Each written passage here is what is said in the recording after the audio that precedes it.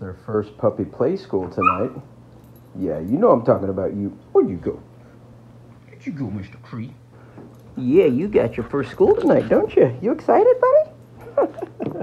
His class is from 5 to 6, but unfortunately the sun's setting around 5:30. I'm going to head out soon after, and I'm going to be hunting with the 20 GPC using the 32 grain VMAX. Got zipping at about 4,000 FPS out of my 20 GPC. I've got my Pulsar Axion XM30, of course, and I've only got this Pulsar Thermion XP50 for about another week, so I'm really going to try to call in a coyote. So my plan is I've traditionally been hunting between basically sunset till about midnight, but since he's got puppy play school, it's actually a teaching school too, it's going to wipe him out. So my plan is to get him entertained, get him worn out, and then I'm going to head out into the field. I'm probably going to be out there from about 8 o'clock until 2.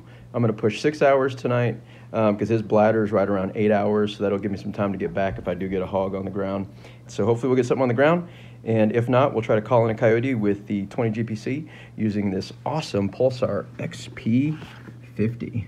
I got to the property around 8:30 p.m. and for some reason the Pulsar Thermion XP50 did not capture any audio, even though I double-checked to make sure that the microphone was turned on. As soon as I booted up the thermal, I spotted a raccoon at just under 400 yards. What's interesting in comparison is the Pulsar Thermion XP50 at 4x digital zoom is a clearer image than the Pulsar Axiom XM30 at 4x native zoom at this extended range. As I said in a previous video, some nights it's like Animal Kingdom on this property.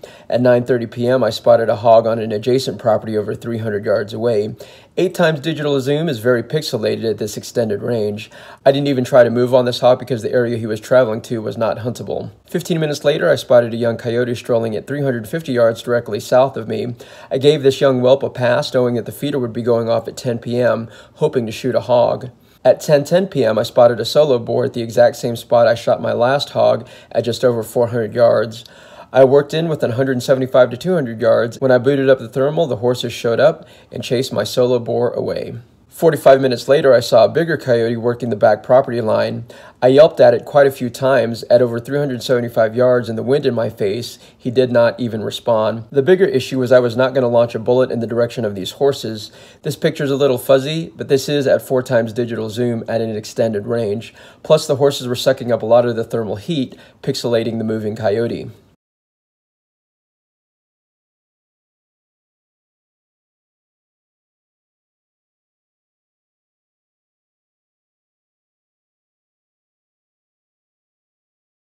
Around midnight, I thought I saw another coyote in our pond, but once it popped its head up, I realized this guy would get a pass. Comment below on what you think this critter was. I am less than 50 yards from this bugger. Finally, around 12:15, every deer in the surrounding area decided to visit our pasture. What is interesting is not one deer visited the feeder. Acorns are still thick. Before packing up, I caught a quick image of this critter running the field. Again, comment below on what you think this is. I've got one more hunt with the Pulsar Thermion XP50 before I have to return it to Night Vision Outfitter. Hopefully I can get a critter down in the dirt to cooperate. I will do a full review of this Pulsar Thermion XP50, so stay tuned for my next adventure where you will have an opportunity to win some factory ammo for your 6.5 Creedmoor.